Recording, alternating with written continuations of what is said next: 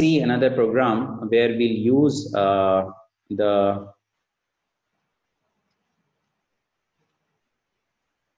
LED and try to understand that how it works.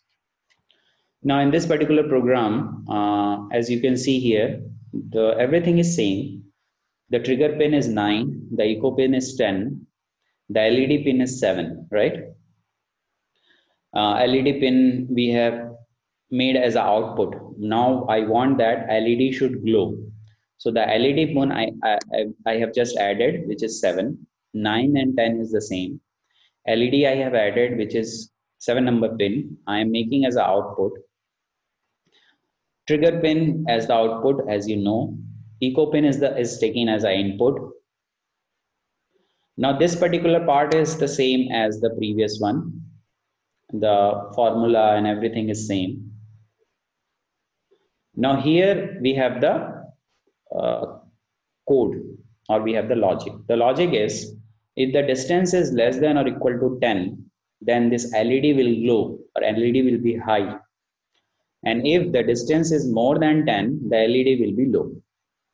So we'll give the voltage to this LED pin once the distance is less than or equal to 10. And if the distance from the object is greater than 10, then we'll make it as low. Okay. So that is the logic that we have added. Rest of the thing is the same. Let's verify it or compile it. So I'm compiling it.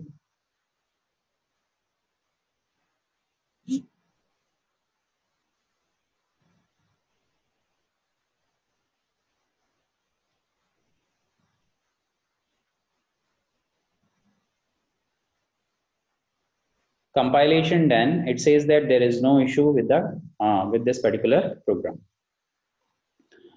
Now let's do the connection. Okay, let's do the connection. Now for connecting, you can see that the pin number 9 and 10 connection has been done. We have to just connect the LED. Now come to this.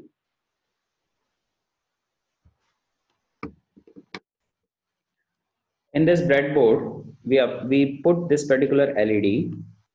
Okay, you can see, if you are from the electronic background, you know that there is anode and cathode. There is two pin, anode pin and cathode pin. The length of the anode pin is more than the cathode pin. So in the anode pin, we'll put the positive, and in the cathode pin, we'll put the negative. Means we have this larger pin will give the power supply. Here we'll make it to ground. Okay. So I'll just put the LED into the board.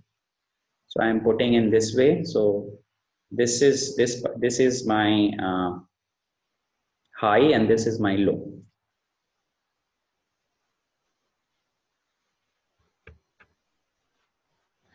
I'll use the jumpers. So low I am taking and I'm putting into the ground. So just beside that I have the ground, or you can apply the ground from, you can take the ground from here also. We have taken one ground here. And then this particular anode we can take and we can put into 7. So which is 7? This one is 7. 7 number pin. So as you can see, we have kept the pin based on the requirement. Yes, 7, 9 and 10. So all the pin has been done. All the connection has been done. Now let's run this program and upload into the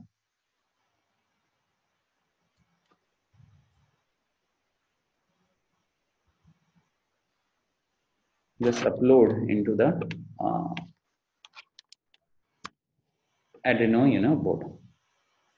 So I'm uploading it. Before uploading it, just go to the tools. and choose the USB and then upload. It will take time in uploading. Once the upload will be done, you can see the serial monitor and you can see the reading is coming here.